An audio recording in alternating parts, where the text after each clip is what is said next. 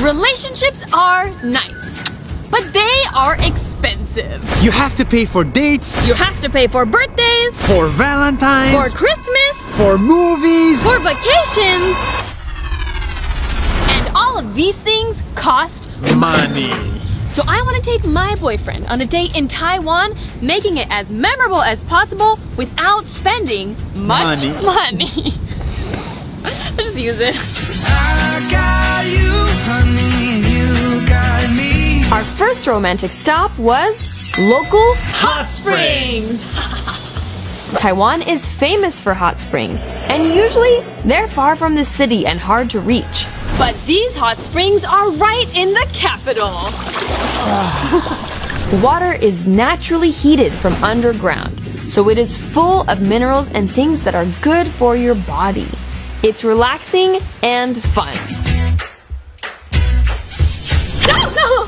We were just in for each other. It's really cold. And the best part is that these hot springs are affordable. It was only $3 for 2 people. No date is complete without food, and we need some that's vegetarian. Luckily, we're in Taiwan, a very veg-friendly country. Welcome to Taiwan! For the best deal, we headed to one of the many buffets, where for as little as $4 a person, you can get all you can eat of healthy, yummy food. $8!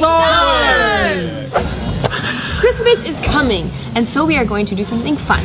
I get $10 and he gets $10. We split ways in a mall and we buy each other a gift. The challenge is that the other person actually likes the gift. Let's begin. I'll go first. Go.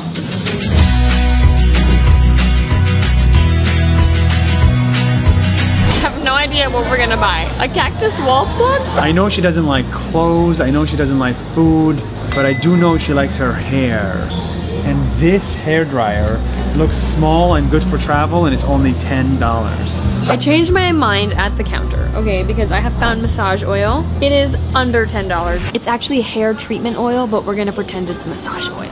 I think he will like what I got him. I don't blow dry my hair, I have curly hair. I don't like massages at all. Yes, you do. I hate massages. Even for me? I went over budget 20 cents to buy him this because I'm 110% committed. To make our date even more romantic, I brought my boyfriend to the Poop restaurant. It's an actual restaurant that serves food in toilets. 1 poop stuffed pancake, please, and 1 constipation black stool. The seats look like toilets, the cups look like toilets, and the food is served in toilets. And the food is... Just kidding, the food was way better than expected. You can get a big bowl of toilet soup to share for just $10. And if you want, you can even order poop-themed desserts. Just $20. And no date in Taiwan is complete without a visit to the local Taiwanese night market. The night markets here are huge, some of the best in the world, with food, massages, and even games.